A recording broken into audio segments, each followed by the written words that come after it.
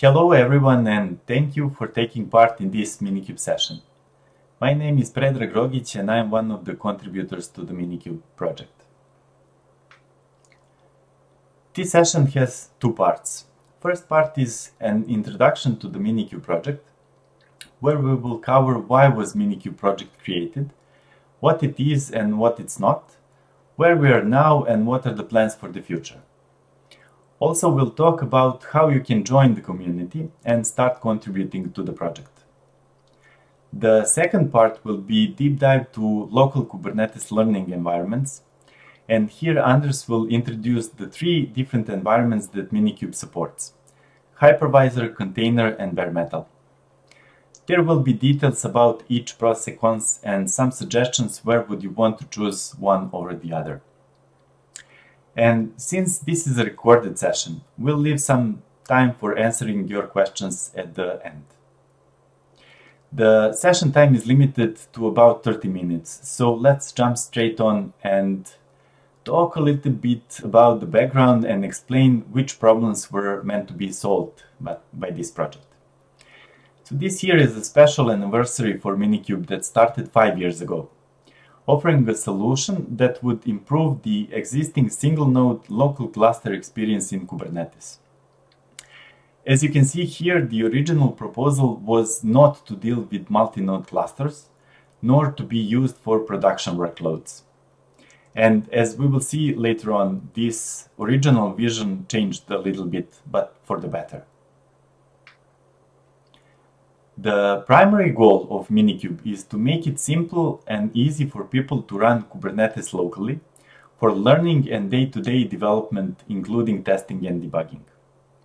And the main guiding principles are to be inclusive and community-driven, user-friendly, to support all Kubernetes features, to be cross-platform, reliable, high-performance, and developer-focused. Here are some specific design goals derived from those principles.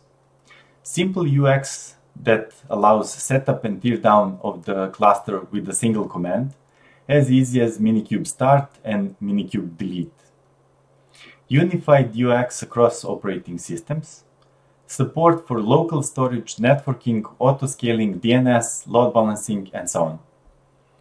Minimal dependencies on third-party software, as much as possible, and minimal resource overhead, and we'll touch on this one in more details here. You can also visit the link to original design proposal document if you're interested to learn more. We're now going to see how Minikube development is reflecting specifically these principles and goals. This is an example output of the Minikube start command. All it takes to bring up a local Kubernetes cluster in less than 20 seconds. Also, you don't need to install separately Kubernetes tooling needed to operate your cluster, like kubectl, as you can use the ones conveniently provided for you by Minikube for your operating system and your architecture. Now, there are other great tools as well that would allow you to achieve similar things.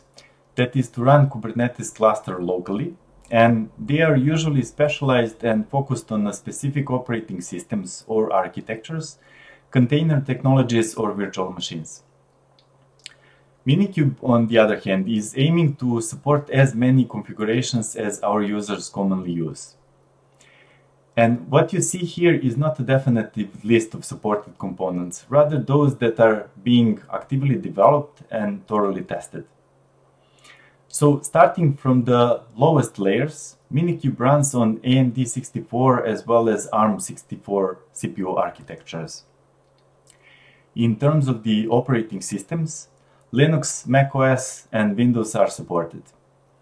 Next, it can use a wide variety of hypervisors and drivers like KVM, HyperKit, Hyper-V, and VirtualBox, then Docker Podman, and you can also use an existing operating system, whereas native driver would allow you to use your local OS and SSH would allow you to use a remote operating system. For Bootstrapper, we use kubeadm, and for container runtimes, we support Docker, Containerd, and CRI-O. Finally, while Kubernetes officially supports just last 3 minor releases, we recognize that there are some users who are, for various reasons, still using older versions, and so we support at least last 6 minor versions that are continuously tested. Similarly, this is not a definitive list of all the Minikube features, more of an overview of the most important or recent ones. So currently there are 28 add-ons you can use to easily install Kubernetes applications. And 2 of them are installed by default, and those are the default storage class and storage provisioner. You can see all supported add-ons with Minikube add-ons list command, as shown here on the right. And to install additional add-ons to the cluster, you can use Minikube add-ons enable command. And you can also disable, configure add-ons, and so on. And similarly to other commands, simply use Minikube add-ons to get the detailed usage help on that. For the advanced Kubernetes features, Minikube supports a load balancer, node port, path system mounts, feature gates, and so on. And there are now 8 ways to push images, and some of them allow fast load and building.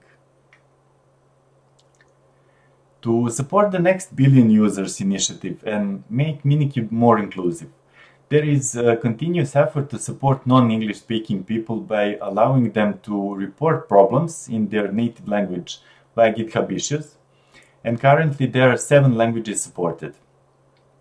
Then users can have a conversation in their native language with the project maintainers and contributors, which would use usually the help of Google Translate. So sometimes it may sound a little bit funny, but you know, we're trying. And Minikube itself currently supports 7 non-English languages like German, Spanish, French, Japanese, Korean, Polish, and Chinese. And there are also plans to improve it further and add more languages. And here we need help from your side. If you remember from the beginning of the presentation, initially Minikube was envisioned as not to support multi-node. But it turned out to be the most wanted feature user asks for, so that changed the original assumptions and adding multi-node support came into the focus. It's one of the examples of how the community is actually steering this project. So after a couple of iterations and going through alpha and beta phases, multi-node finally became GA in December 2020. Now, while adding more features, more tests are also added to retain reliability, but they also require more resources. And since maintaining a high performance is also one of the guiding principles, it has a continuous focus, and that resulted in improvements of 86% faster start time and 20% less CPU usage.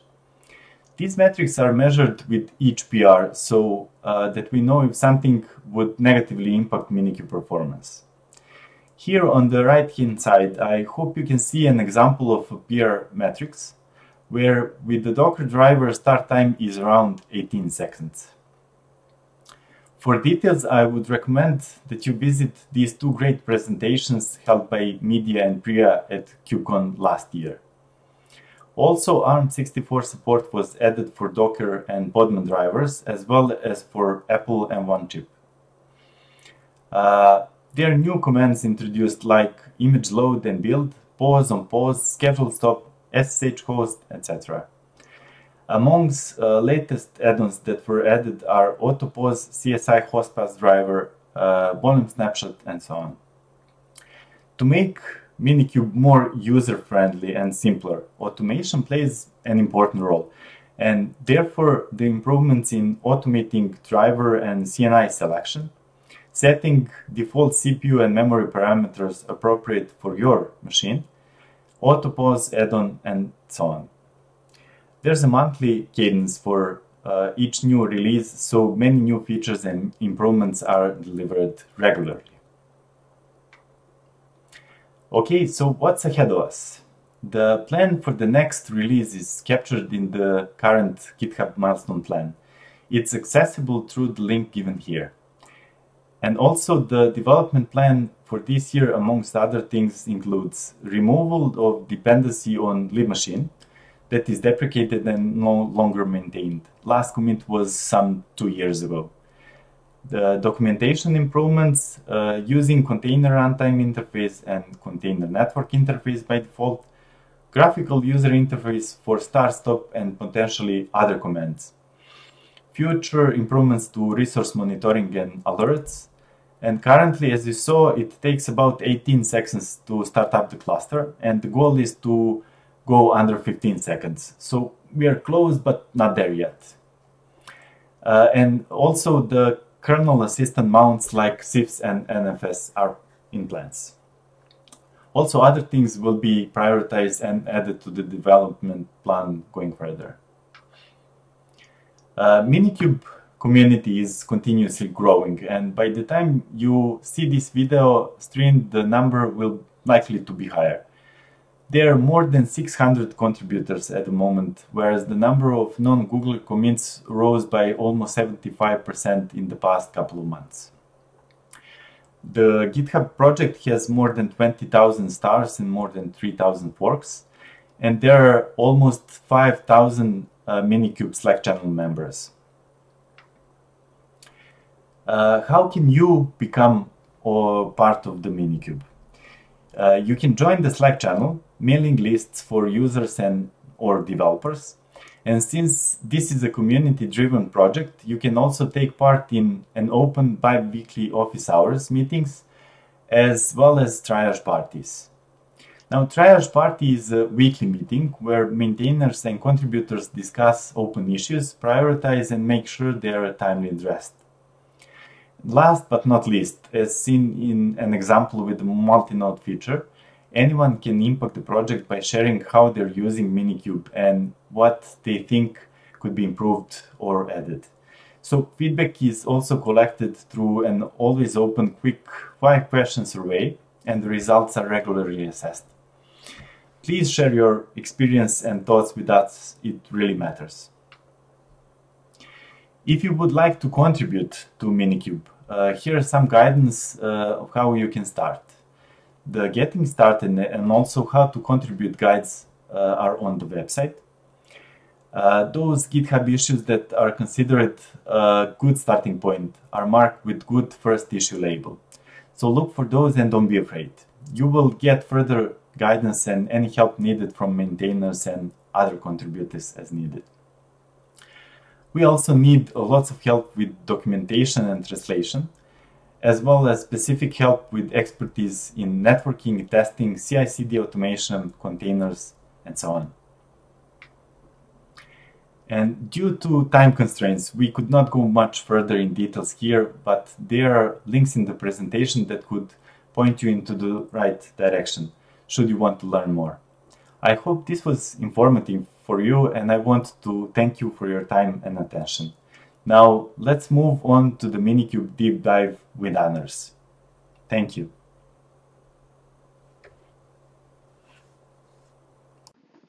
Hello, my name is Anders Björklund, and I've been working as a Minikube maintainer for 2.5 years now. And today I will be talking about 3 different local Kubernetes environments: the Hypervisor, the container, and the bare metal environment. And the Hypervisor environment creates a virtual machine running a separate kernel. This is also called hardware-assisted virtualization.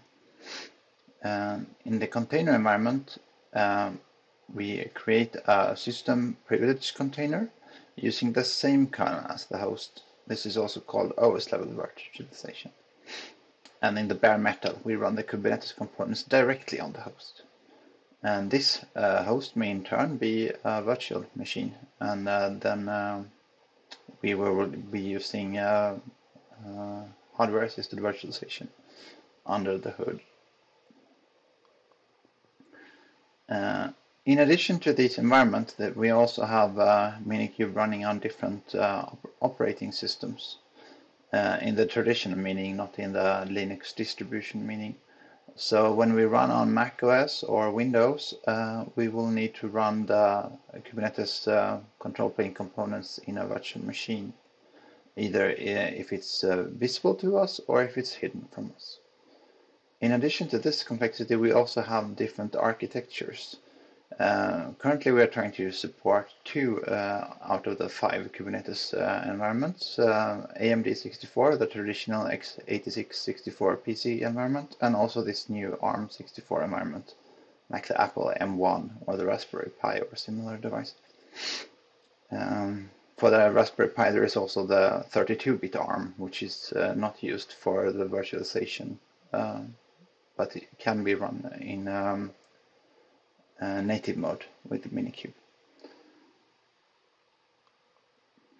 So when you go to install Kubernetes on a machine, the first thing you need to do is to install a server running Linux, since the control plane only runs on Linux at this time. In Minikube, this is done by using the driver. On this machine or server, we then need to install the container runtime. Traditionally, this was Docker, but you have other options to choose from, as we will see later. In Minikube, this is done by the provisioner.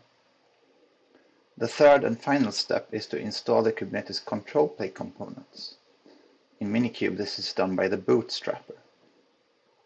This will install the software and configure and initialize the control plane. In this presentation, we will not cover running multi-node or running multi-master. But after you have set up the control plane, you can, for instance, join some worker nodes to the control plane node. You can install the Kubernetes client, kubectl, on the host, and finally go to deploy your applications. When you run a single node cluster with Minikube, we taint the control plane node so that you can run apps also on the single node with this kubectl taint command. Worth noting is that Minikube not only provides Kubernetes access, but we also provide SSH access to the machine, and we even expose the container runtime to the user, for instance, for loading and building images. Traditionally, this was done by a command called dockerenv that gave you access to the Docker daemon running on the machine. But in later versions, we have bundled this in a Minikube image command to make it agnostic to the different container runtimes. So there is an image load and an image build command. So these 3 environments can be further broken down into 6 different environments. For the hypervisor, we have the traditional Oracle VirtualBox external installation, but you can also run with the so-called native virtualization of each operating system. For the container environment, we both have the Docker engine running as processes in Linux, and we have the Docker desktop environment, which runs using virtual machines on Mac or Windows. And for the bare metal, finally, you can either run it local, as we have done traditionally, or in the latest version of Minikube, we can even run a remote cluster, so that the actual cluster can reside on a different physical machine than your current laptop. And then we use SSH to connect to this remote machine. You can then break this down even further by looking at different vendors of the different solutions. So in addition to VirtualBox, you might also select VMware or Parallels for your external virtualization. And the operating system virtualization comes in different flavors. For instance, on Windows, you would use Hyper-V. And on Mac, you would use something X-Hive based, such as Docker's HyperKit. And for Linux, we're using the libvirt daemon access to the QEM and KVM, the kernel virtual machine. For the container environment, we also support Podman as an alternative to Docker when running natively on Linux. And you have the Docker desktop running on Mac or on Windows. And there is also a new Podman machine that you can use as an alternative when using Podman on Mac. The bare metal, as we mentioned earlier, can come in a regular physical server or virtual machine server. This can be run locally and connected to your local network, or it could be run as a virtual machine. It could even run remotely in a private cloud. And here we can look at the difference on the different approaches. In the more simple common solution of having a physical server and then just installing the container runtime directly on this, we have one Linux kernel running directly on the server. And then this container runtime will start the pods for Kubernetes. When we have a virtual server or when we're running Minikube in a virtual machine, then we have a hypervisor running the Linux kernel on the native kernel of the host, which could be a Linux kernel or it could be a Windows or Mac kernel. And in this virtual machine, we will then run the container runtime like we did in the physical alternative. When running Minikube with a Docker driver or the Podman driver, we create a system container that emulates a node, and it works something like actual virtual machine, except that it is running on the same native kernel as the host, which gives it a lower overhead. Inside this driver runtime, we run the Kubernetes container runtime. So here we show Docker in Docker, but you can also run containerd in Docker or cryo in Podman. And finally, the most complex solution where we have the Docker desktop driver, where we have Docker running in a virtual machine with a Linux kernel on the native system. And then inside this virtual machine, we have the same setup as with the Docker engine driver. So there are two different kernels involved here, but there are also two different container runtimes involved. If we look further at those three install steps, you can subdivide them into more detailed approaches. The first thing is that you need an image in order to start your operating system. And we do bundle a Minikube ISO for use with the virtual machine, which is originally was based on boot to Docker. When running in the container environment, we use Ubuntu 20.04 as the base. Then you will use the machine provider to install the server with Linux using this image, be it VirtualBox or be it Docker running the image. Then we have the second step where we provision the container runtime. We configured and installed Docker or containerd or cryo. And we also make sure to make the Kubernetes images available in this runtime. We call this the preload step, where we preload all the needed containers from a tarball into the environment or from a cache directory. And finally, the third step was to bootstrap the Kubernetes control plane and also to install the Kubernetes networking if we're running in a multi-node scenario or if we just want to replace the networking on the local single node device. For the operating system, we had the boot to Docker option, same as Docker machine, which is based on TinyCore Linux. This is now deprecated in favor of a custom build root environment, which was originally based on CoreOS. And this image is used for the virtual machine. It's called the ISO, traditionally referring to the CD image. For the container environment called Kik for Kubernetes in Container, we are using Ubuntu, which is the same as used in the kind Kubernetes project. And then we install the software using regular system packages inside this OS. You can also bring your own Linux supported distribution, and we will try to configure and install Kubernetes based on the OS that you provide. And this is not fully supported, but we will need user support to support the more alternative installations here. For the container runtime, we have traditionally used Docker as the container runtime in Kubernetes, and Minikube has supported CRI-O for many years as an alternative. For building the images for CRI-O or for loading them, we use the Podman command line tool running in the virtual machine. And the latest addition to this family is to run containerd. And when using containerd, we use BuildKit and BuildKit daemon as the means of building images using the Minikube machine. And since the latest version of Kubernetes, the Docker shim has been deprecated, which means that we need to provide a CRI also for Docker. CRI stands for Container Runtime Interface.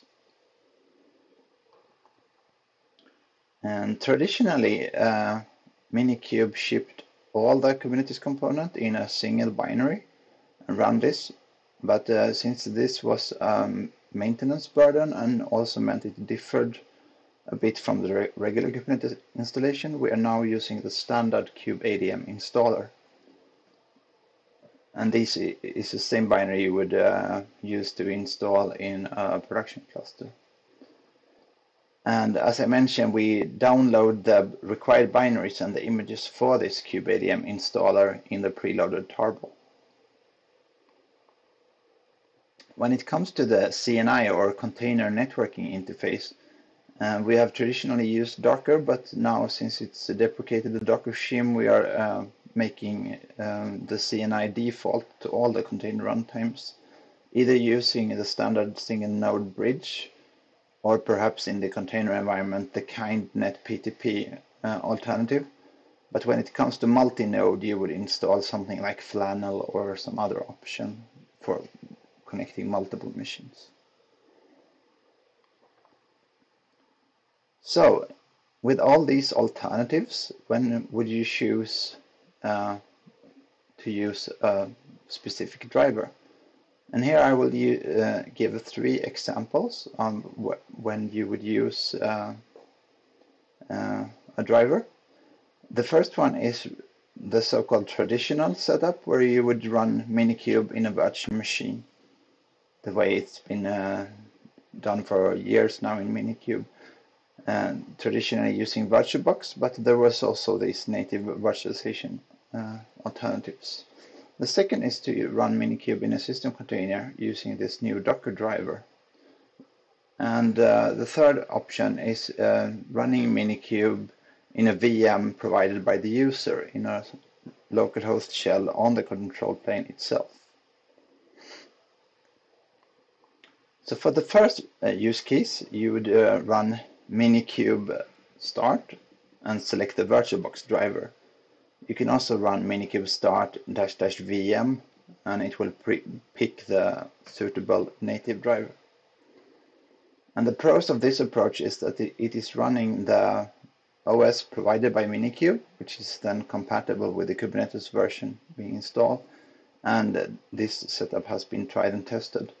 The cons are, however, that it is quite high overhead compared to some of the other options, and you will need a platform with support, for instance, for virtualization, or in this case VirtualBox, which does not support the ARM64 architecture. If you have taken the Kubernetes introduction course, I believe this uses the VirtualBox driver. The second driver we will look at here is the new Docker driver. And this will then start a system container with Minikube and everything in it. Since it's a container and not a full virtual machine, this will give a lower startup time. Assuming then that if you're on a platform which needs a virtual machine in order to run containers that this virtual machine was actually running beforehand. And the resource usage when running natively on the host means that you will not have to spin up a second kernel, and you can share memory with the other processes on the host. The cons with this Docker driver is that the kernel compatibility is limited to what the host can offer. So you cannot use this Minikube virtual machine to run all different kernel-based deployments when it comes to, for instance, storage systems or other uses of Minikube. And finally, the networking we're running in a virtual machine is somewhat limited, which means that we need to tunnel all the networking into this virtual machine running the actual container, as opposed to running the virtual machine directly where we have access to the network interface of the machine. And running Kubernetes in Docker is something that Kind has been doing for Kubernetes testing, that has been adopted for Minikube use with the container building and the SSH access. And finally, we have the so-called non-driver, which means that Minikube will run all the kubeadm commands and all the containers directly on the host. And the pros with this approach is that it's a low overhead, since we don't have any virtualization or any containerization. And it's also quite simple in terms of which processes and which virtualization layers are running. The cons, however, is that since we are logged into the control plane, we don't have all the niceties of running a regular desktop. And there is no isolation, which means that all processes started will run directly on the machine. So this is not something that is recommended to run on your laptop, but it can be used when running in a virtual machine that you have set up, or for instance when running in CI. If you have done the Hello Minikube tutorial with the Katacoda from the Kubernetes website, this uses the non-driver in a virtual machine accessible from the web console. And that was it for the presentations. If you have further questions, you can always reach us on Slack or on GitHub when it comes to issues, and we will now be available in the chat to answer any other questions you will have. Thank you for listening.